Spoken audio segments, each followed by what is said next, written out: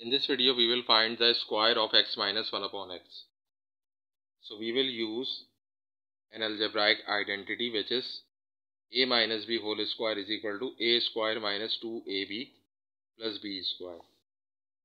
So first we will write the structure of the formula, which is we can put brackets in place of a and b in this formula. So first we will write a square, then minus 2ab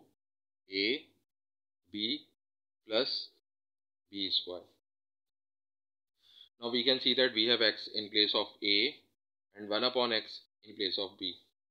So we will put these values in the respective places of a and b. So here we will write x, and here in the position of b we will write 1 upon x. Now square of x is x square, and we can cancel this x. So we have 2 plus 1 upon the square of 1 is 1 and the square of x is x square. So the square of x minus 1 upon x is x square minus 2 plus 1 upon x square.